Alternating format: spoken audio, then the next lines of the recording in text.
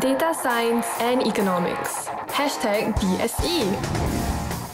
This program is a first of its kind in Singapore that crosses disciplines to integrate data science, advances in computing, and economics. You may be thinking, why DSE? Big data today means that we can study economic decisions made by people and leaders with a precision like never before. DSE gets you ready for the data-driven digital age with quantitative tools like machine learning and causal effect estimation. The same techniques trending in the industry today. I was given real-world credit card data to analyze, and by using what I've learned in data science and economics, I was able to predict who is most likely to default. In DSE, you will do these foundation modules, and you'll be trained to analyze the complex data that's generated each time we consume, invest, or make business decisions.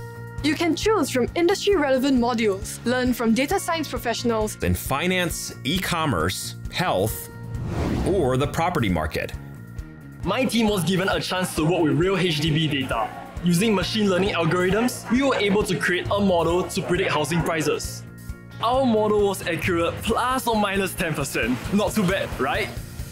One more thing before you go.